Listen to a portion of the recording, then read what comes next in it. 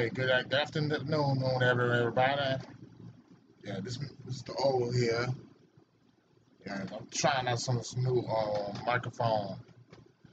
Uh, Coming to y'all live.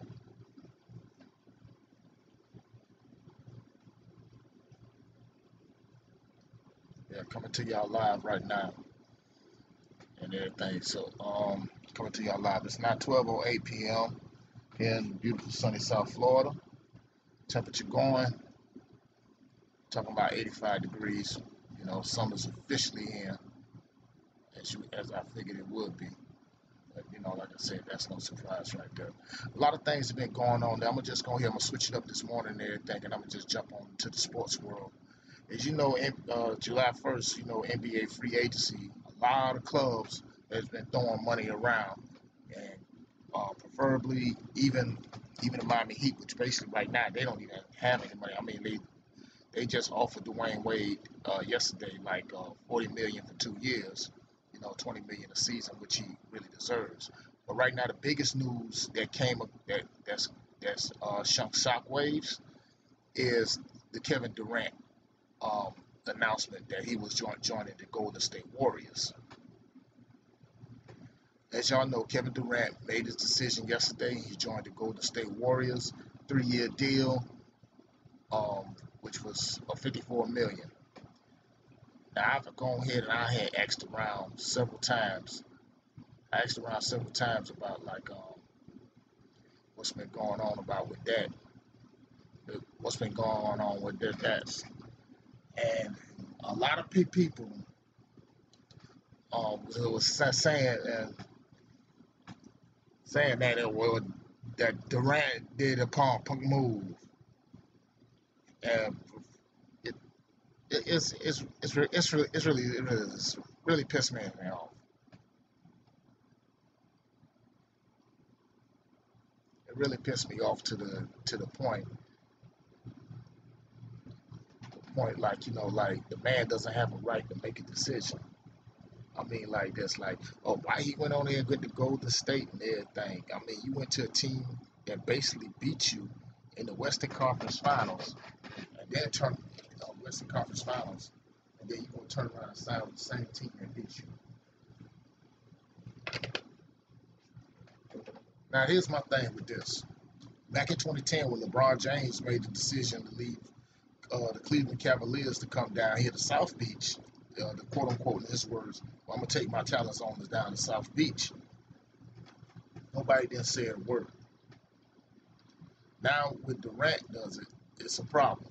You know, people don't realize LeBron set that blueprint and tone, set the tone with the blueprint right there with the big three thing or whatever like that. So, like I say, at the end of the day, you know, even old coon as Stephen A. Smith, Mr. Snuffleupagus himself, coming out there on Twitter, came on Facebook Live, talking noise, saying that what he did was a punk move. And, you know, like he took that, he personal with it because, you know, he got an issue with Kevin Durant. That's the thing with Stephen A. Smith. I'm going to jump on that loudmouth, Bart Simpson looking motherfucker later. Because I feel like this. At the end of the day, look, the term, you got to understand the key word with Kevin Durant, free agent. Free agent. Know what that means, people?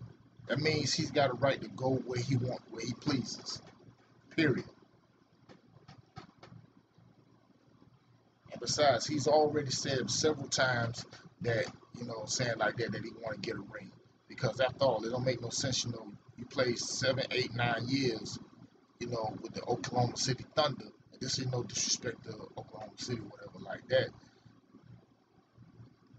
And, you know, but in the league itself per se, that you playing 10 years in the league. And then on top of that, you know, you want to get something out of it. He wants to get him a ring. LeBron got 3, 2 with the Heat, and now 1 with the Cavaliers. Wade got 3. So, you know, why not? Shit, can't get any better. And see, look what happened in Vegas. The bets odds are up that Golden State is now next year. It's going to be the odds-on favorite to win it all next year. And who knows? It might be a rematch with the Cavaliers. But we'll see with that because you got people out here sometimes that they get too wrapped up into the sports and everything. They try to live their life vicariously through either the industry itself or the athletes. I mean, like you got to think. Kevin Durant, he thinking long term. And besides, he's a grown man. He makes his own decisions. If he seems fit for him to go to the Golden State Warriors, to be over there with Chef Curry, Draymond Green, Klay Thompson, one half of the Splash Brothers, then if it's as bad as chances on getting the ring, then like I said, more power to him. Now, as I come across my news feed today, now Russell Westbrook may not be looking to re-sign with OKC. And it's caused a ripple effect now. It's caused a ripple effect, not to the whole NBA, but the ripple effect to the NBA when the news reflect and through the NFL. But now it caused major ripple effects in OKC because now if Westbrook leave, what OKC got left? Serge Ibaka, he's already gone. He's down here in Orlando, so he's already gone.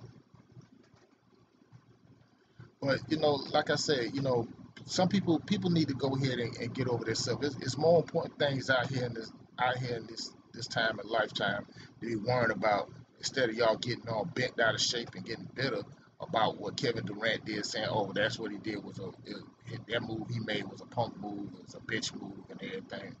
And so forth like this. And then of all people be talking Stephen A. Smith. Stephen A. Smith is not the one to be talking about a punk move.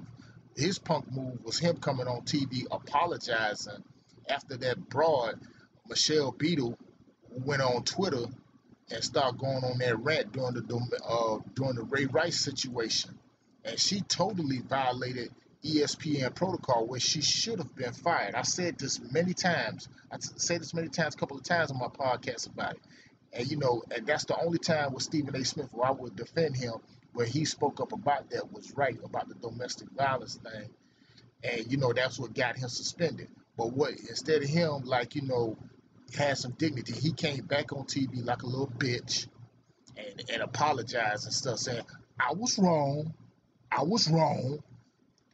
It's but then he turns right back around on that same platform and he goes ahead and throw black people under the bus like he did to the people in Ferguson, like he did to the people in Baltimore. So I can't even stand that little Bart Simpson, Mr. Snuffleupagus hairline pushed all the way back to Canada motherfucker. Can't stand him, because he's too busy been cooning like this for longest.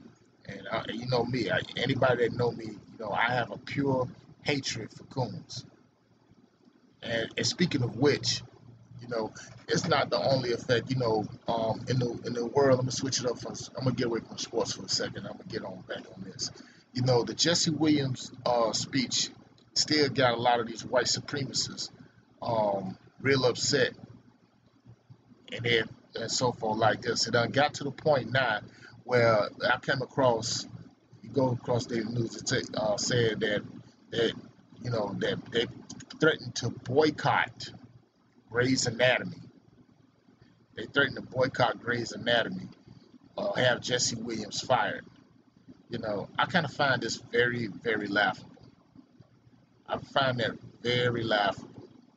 Very laughable.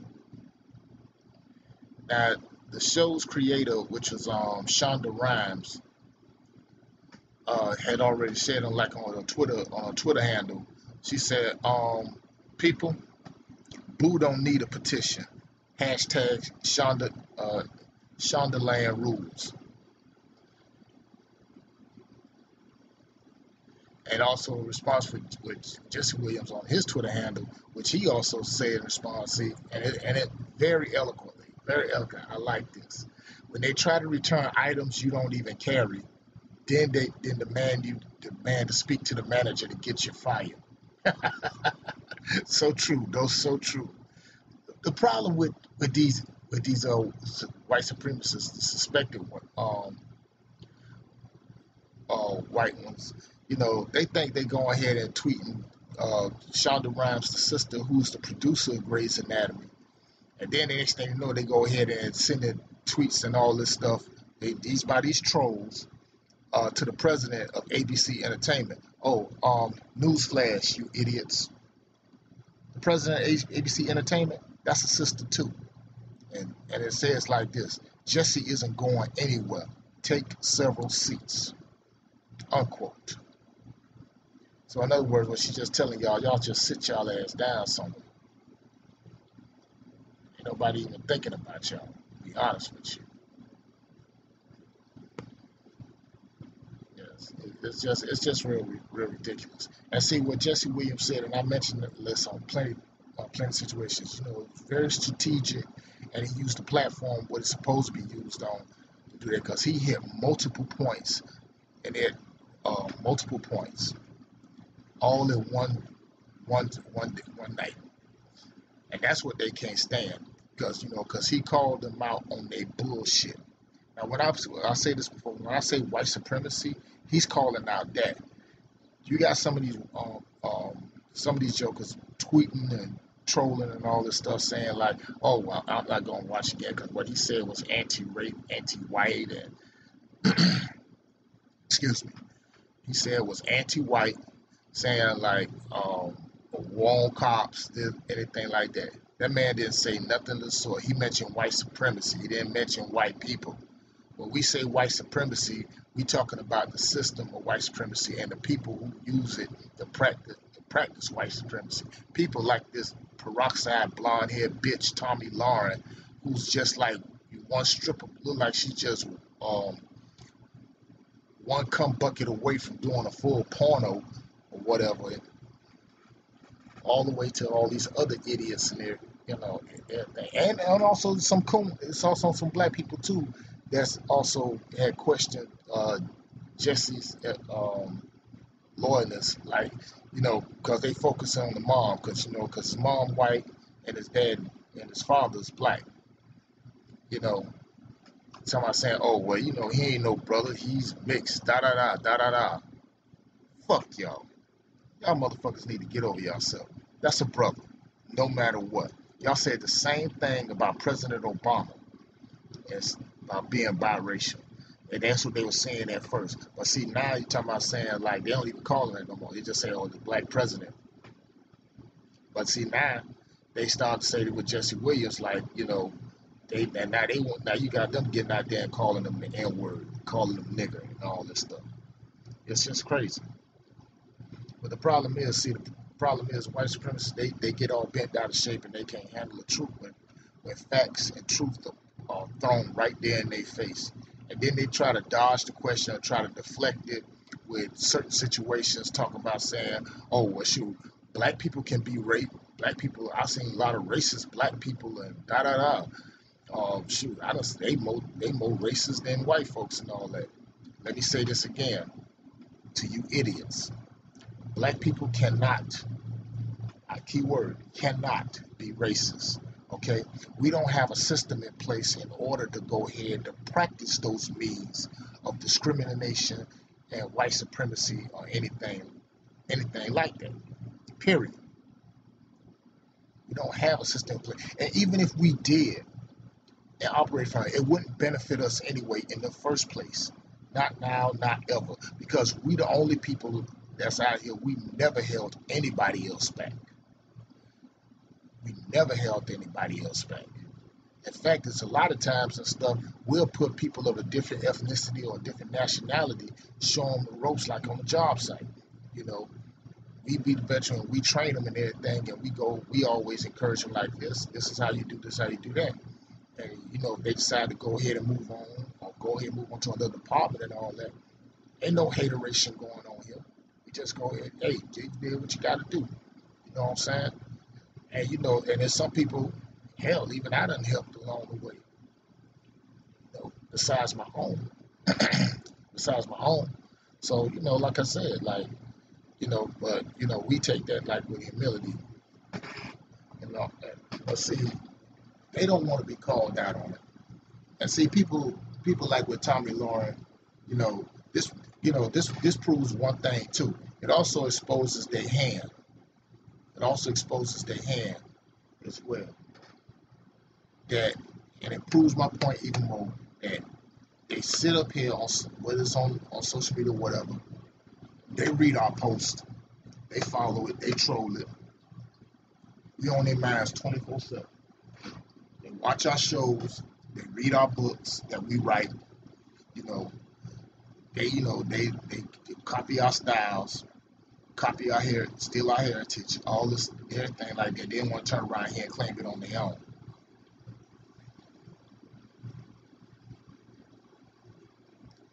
Because I'm not finna stay stuck on this per se, with that bitch or whatever like that. So I could care less. But the thing is, like, I'm gonna stay on topic on this because the thing like with this with white supremacists, see, they no longer they're getting upset because they get upset when one of us have a mind of our own. When they try to get out here, they want to try to tell us, you know, how we should do this or how we should do that.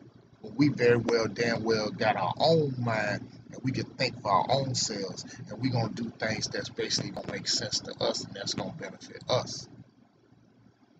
You got to understand like how these white supremacists, how they operate. Last night, I was listening to Tariq Nasheed's radio station, and he had a white suspected white supremacist. What's the hillbilly's name? David King or something like that. And Tariq eloquently made 5 steps how they. This is the pattern how white supremacists operate when they want to try to debate you and stuff. First thing first, they go.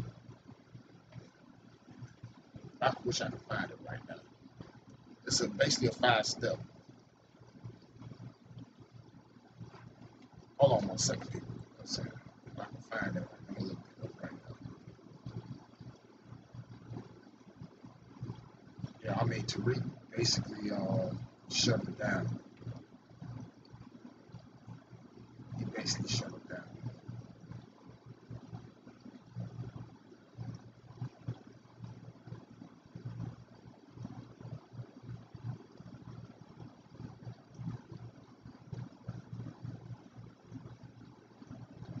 And as usual, the guy was a redneck Trump supporter. Look at 5 steps, what they do,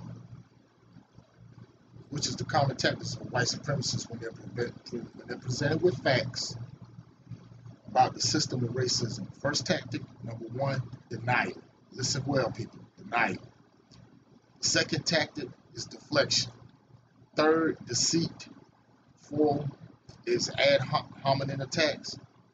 Then, when they can't really get at you with all that, as fifth is a last resort, then they want to get violent.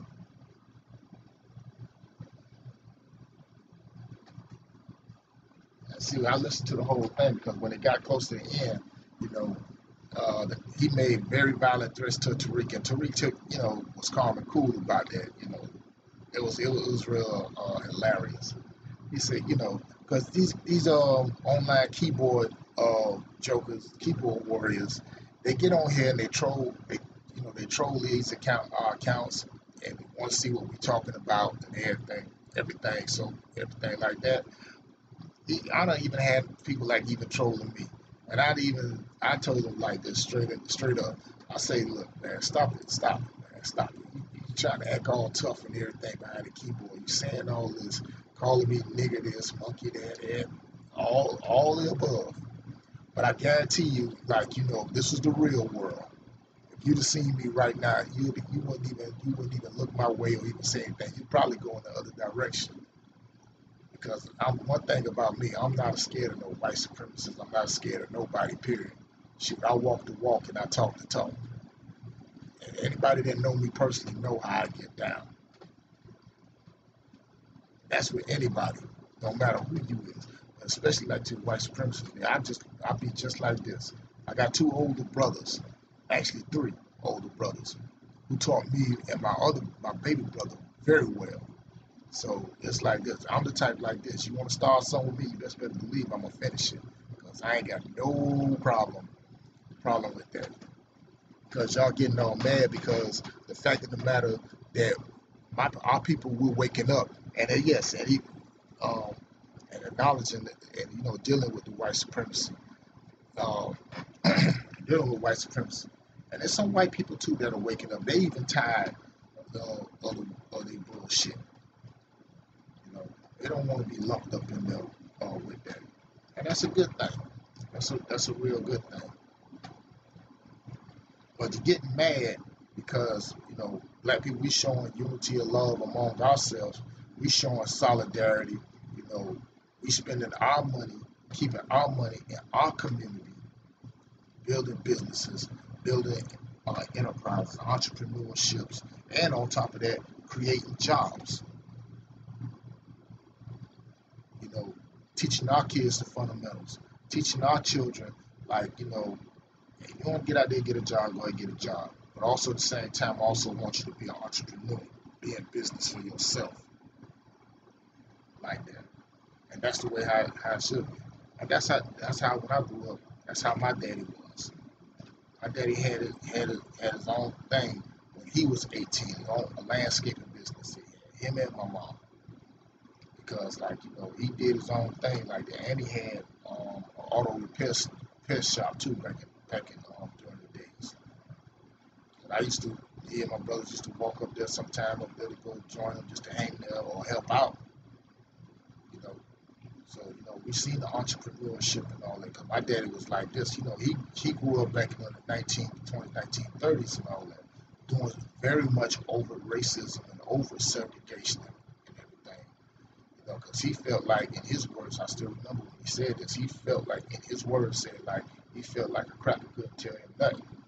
But he was, at the same time, he also told us that not all of them ain't bad. You got some good white folks out there. In fact, contrary to popular belief, I'll say it like that, it was a white man that showed my daddy how to fix a car. And my dad is very, God bless his soul, let me rest in paradise. My father was have very much a photographic memory. You just showed him something one time, or maybe on one occasion, even twice, and he'll remember. Once he showed him how to do it, man told my dad, "Okay, now you go ahead and do it." And everybody knows in my neighborhood, anywhere like that my father, man, he was the best mechanic right there on the block. If anybody had a problem with their car, they came to him. They came right there. He had the landscaping business and everything like that too. So, him and mom and him, something like that. And I used to go on some of these job sites with him and stuff, and they got it. But that's the entrepreneurial spirit. That's what like I said, got in me. And like I said, I'm one of the brothers that teach my nephew, my nieces. I always tell them, like, go ahead out there, get your thing going and stuff like that. So that way, you can have something. And, that's one of the few things. See, white supremacists, they don't want to see that because they're afraid of the fact of the matter that not only we are able to do it, but we're gonna do it better. I.e. Black Wall Street, i.e. Rosewood, and a few other successful communities like that, Black Wall Street and all that. We had our own everything. We had our own bus service. We had our own theaters. We had our own supermarkets. And then what happened? White mobs started getting jealous. Ku Klux Klan come run through there, and they tore everything down, burned it up, killed a lot of people. Same thing like they did in Rosewood, which was right there near the Panhandle of Northwest Florida. Which now I believe is like what remains there now. And all that based on a lie that some white woman said that a black guy had raped her. And see, though back then during the time, those Peckerwoods, they were looking for an excuse just to go up in there and kill a lot of people because of the fact they hated the success of Rosewood. Saying blacks had their own grocery stores, had their own movie theaters, had their own service. They ain't accepted nothing from nobody. They kept all the money in there. See, like you look at it, you look like that right now, particularly like here in South Florida. People think like that there ain't no black-owned businesses down here. Well, I digress. In fact, come to think of it, I'm doing a little promotion right here, right now. You know, when you're down here in South Florida, particularly in my home part of Liberty City. Yeah, that's right, Liberty City, Florida, and I'm doggone proud of it. You know, everybody go check out Kai's Kitchen, man. That's Kai's Kitchen is 305. That's like on Northwest 62nd Street and off 7th Avenue. Be right across the street from Walgreens. You can't miss it. It's the best Caribbean food right there you can get. And see, there's black-owned businesses here. And you can either go here or go right here to Little Haiti. You got a lot of black-owned businesses here. You know, but with the coming of gentrification and all that, you got a lot of these developers and all that trying to buy out a lot of these businesses too. But the thing is, we're not going to let this happen. No way, no shape, or how. You know, they building up these high-rise. You know, they trying to do all that. Try to jack the price up for land property, so that way people that's there that can't afford it, they're offering people money to go ahead and move out and buy the property at a cheaper price, and then turn around and sell it to other ethnicity groups. Now it's just like what Lawrence Fishburne was telling Ricky, Boys in the Hood, the same way he said we need to keep all our dollars in our community. Do it the same way like it is with the Jews, same thing with the Cubans, same thing with the Koreans, same thing with the Mexicans and the Italians. We need to keep our money in our neighborhoods. Keep the black dollars here. You know, because we the only ones that go here, we want to get money and, you know, get money, but then we'll turn right back around and get it right back. That's one of the things that Jesse Williams was talking about. Instead of going ahead and keeping that dollar in our neighborhood. You know, we spend more money than any other nationality out there. We have like a 1.2, 1.3 trillion dollar spending power. But unfortunately, only 2% of that at the time was only given back into the black community. You know, I mean, you walk around the neighborhood. I mean, yeah, you see a lot of these nice churches being put up and everything like that, and they're sucking money dry out of them. But I haven't seen none of them being putting nothing back into the community. Now, when I was growing up, back during the 80s and everything like that, contrary to popular belief, but I had more respect for the neighborhood drug dealers than I did them. Because you know what? When you talk about people like Convertible Burt, Bucky Brown, Fonda, Candyman, you know, I mean, I'm not gonna knock them and everything like that. I mean, what they did, but they always at the same time they gave back. You know, I know the stories that I've seen where some of these guys had paid people utility bills, or where they certain people they know the neighborhood running short on groceries, they go ahead and give right back. Rick Brownlee, he gave back over there in Opelika. He gave back. So, you know, that's why I say I never had no argument about that. But, you know, people will probably go ahead and disagree with me, everything. But, you know, that's my personal belief. That's how I seen like that. I didn't agree with how they were getting it through their trade. But I also acknowledge the fact that those same people also gave back. Some cases, like you got some of these professional athletes, you know, they're not like a Muhammad Ali, they're not like a Jim Brown, they're not like a Kareem Abdul-Jabbar, you know, that also, you know, they love their people and they always gave back. But unfortunately, some of these athletes you got today, you only maybe got 2%, maybe 1% that do, but the other 98%, they're too busy buying phantoms, staying in $300,000 homes, going to the clubs, popping bottles, making it rain, blah, blah, blah, this and that. You know, because perfect example, for instance, like same thing, I'm going to just touch on the thing with the Tariq Nasheed debate with that redneck Trump supporter. How how that hillbilly idiot was just rambling, talking about saying, well, Dr. Dre, you know, he owns Beats by Dre, That's his company and everything like that. I say this stupid motherfucker. Beats by Dre was never owned by Dr. Dre.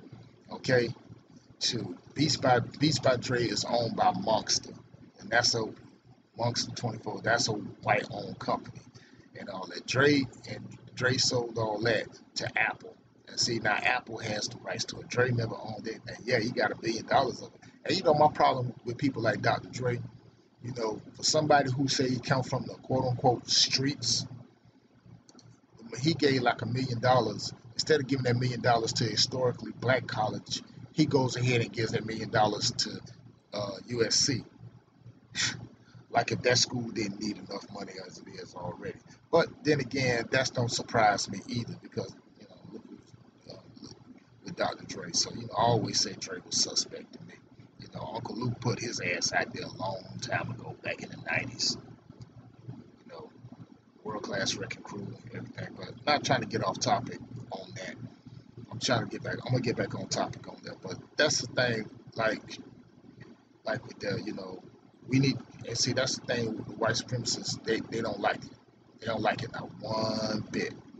You should see some of the comments that I've read. You should see some of the other posts I read from my other colleagues, like from Mr. Griffin, Irvin Griffin, to Mr. Superboy 223, Torian Rain, Kimberly Frazier, Philip from the Advise Show, Knowledge Speaks Truth, and a few of my friends over there on FB too.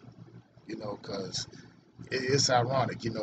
These same jokers, they hate our guts. They hate us to the fact that they want to be us. Because for one, let's put it like this: they vampires. They can't survive without us. Period. You know, they do everything, even try to steal our culture, and movies and everything, and steal our style. Like movies like with that bullshit Exodus and the gods of Egypt and all that. They don't even have a history of their own, but then they try to go ahead and pull this off. Now, the movie that came out this weekend, speaking of cinema, I've been seeing the trailer and everything for the movie for Tarzan, and I had a bad feeling in my gut.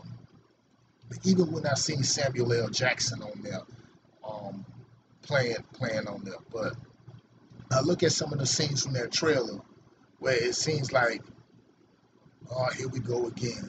It seems like you got some white guy who's supposed to be in tune, raised by apes and so forth and everything, and he comes to swoops in, save the day and all that. I just, and then the article came up as soon as I thought about that it was on Facebook. Come to think of it, it was on Facebook. Let me look it up real quick.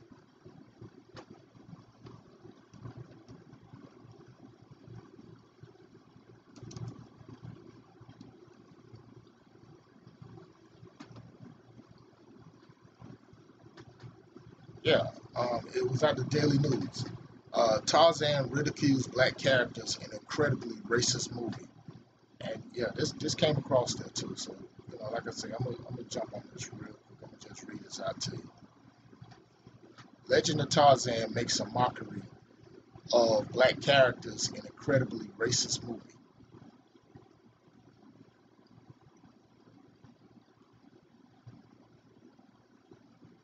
So, me Tarzan, you racist, and the person that wrote this article, Linda Stassi, white lady from New York Daily News. But, okay, what year this is again? The new Legend of Tarzan is such a crazy racist movie that it makes 1915's Birth of a Nation look like a civil rights epic. Forget diversity at the Academy Awards. The Legend of Tarzan treats black actors as though they just exist for black background noise. So true. No, it doesn't matter that Samuel L. Jackson plays George Washington Williams, which was a real-life African-American lawyer and politician. Now, here Williams, speaking like a wise-ass hipster circa 2016, has gone to England to persuade Whitey White Tarzan, which is played by Alexander Skarsgård, to travel with him to the Congo to investigate the enslavement of natives by King Leopold of Belgium. Now, I like this how they twist a little real-life history in there. because King Leopold, no, he didn't enslave a lot of Africans, though. He killed the most Africans there as well, not just there, and as well as in Ethiopia as well. Let's continue. No, a black man can't do it alone. He needs a bizarrely educated, perfectly mannered white ape boy raised by gorillas to do it.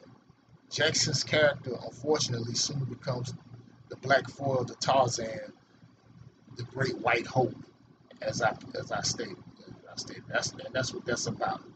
Williams is, as they used to say before we were supposedly enlightened, is the token Negro. He's even wearing a garish purple outfit and spewing outrageous dialogue when we meet him at a stuffy white diplomatic conference in England. Garish purple outfit. I wonder if that just slipped that in. You gotta look at these codes when it comes to these things.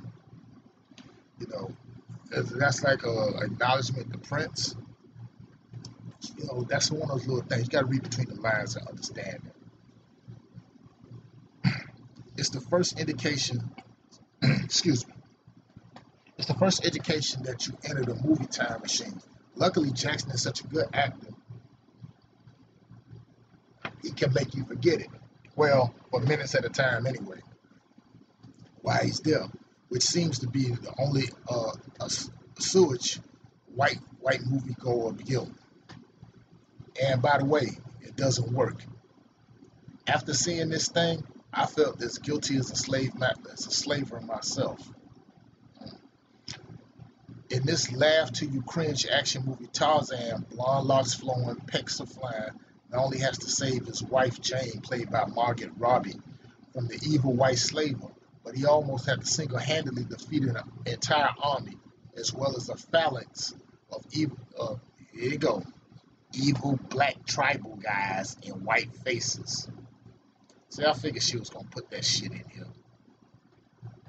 See, they always want to refer to black as being evil and white being good. You know, the color code thing right there. You know, it's even in the dictionary, black, dark, evil like that, white, pure. It's crazy. You know, but this dialogue gonna be changed too. Why? To again almost single-handedly free all the black slaves in the Congo. Tarzan's slayer. No, you won't see any roots type brutal reality here. Instead, the slaves get captured but easily escape with the help of Tarzan and Jane's resourcefulness and some help from Williams, who could fire a cannon like nobody. Now, the Jumanji Hansu, who married to Kimora Lee Simmons, even he's in the movie. He plays a tribal leader out to kill Tarzan. And they say it was totally wasted despite his nifty leopard getup. But the worst of the worst doesn't come until the end of the freed slaves and tribesmen, which all in loincloths line up to cheer Tarzan for saving them. Great White Hope Syndrome. The director, David Yates, actually told the Los Angeles Times that all that racist baggage that belonged to the earlier books or earlier B movies, there's no place for that. This is a modern film with modern sensibilities. God help us if he's right. Reality check. Over 10 million Congolese slaves died horrible deaths thanks to King Leopold. And Yates thinks his Tarzan scenario, in which the black slaves were really saved by a white ape man, is not racist. Yates must be going ape shit. If you didn't know any better, you think the latest Tarzan movie was a Mel Brooks production. All that's missing are dancing slaves in chains. Springtime for Leopold in Africa. Yeah, so that thing there, it really didn't surprise me not one bit. You know, this is another attempt, you know, with the white supremacists thinking like, oh, well, you know, the quote unquote the niggas are savages and all this stuff like that. So we got to do things to keep them in check. Yeah, just like what they did in Ferguson in 2014 and all that, when Ferguson Police Department, St. Louis County Police Department and all that, using high-powered snipers, armored vehicles, tear gas and all this stuff, military. military personnel and all this stuff, just to go ahead and shoot at protesters, unarmed protesters and everything. So that's how they figure when it comes down to that. But right now the Jesse Williams speech, it's got them in an uproar and it's calling them out on their bullshit. And the problem is they can't handle the truth. They can't do it. They can't do anything like that. But I'm gonna keep an eye on this. I'm gonna keep an eye on everything on this situation with Jesse Williams because you're gonna have some asshole that's gonna come out there. Because like I said, they're so mad, but it also it forces their hand. It's like the same thing when the Star Wars movie, The Force Awakens, came out. You know, you had white guys getting out here committing suicide because they got upset because they see the brother in the trailer in the movie wielding a lightsaber.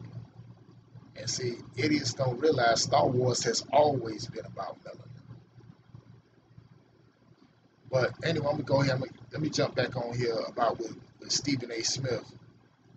I call him Stephen Asshole Smith.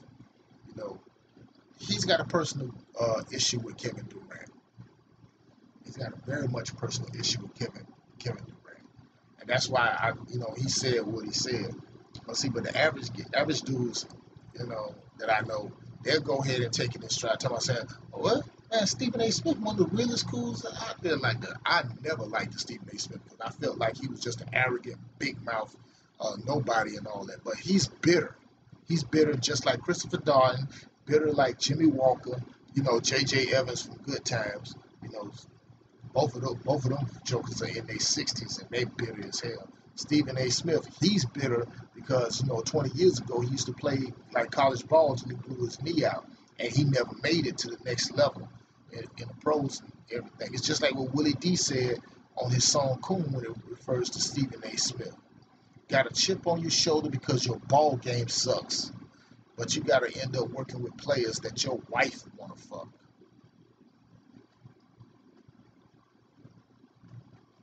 So but see, Stephen A. Smith is one of those type of cats, that he loved white people.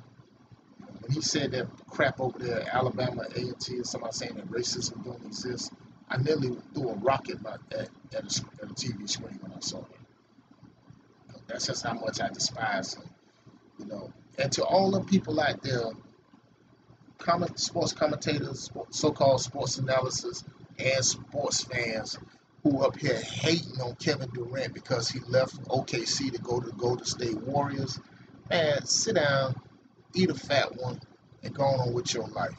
That man's going on with his life.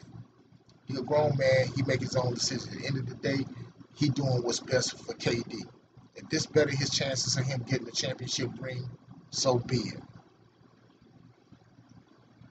That's almost what I have to say about most of that. So I'm gonna just do like this.